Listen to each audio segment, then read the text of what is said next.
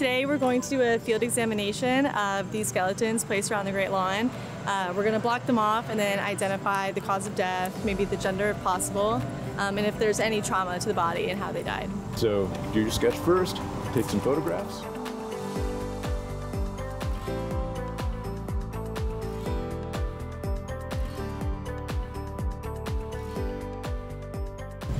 And this snaps open and she falls. That's what I'm thinking is like, what if... You got some toes on the outside, don't you? Yeah. We have a foot that is fractured and a hand But it's something I want to go into, criminology, forensics, that kind of thing. So it's really fun to get some practice before an internship maybe.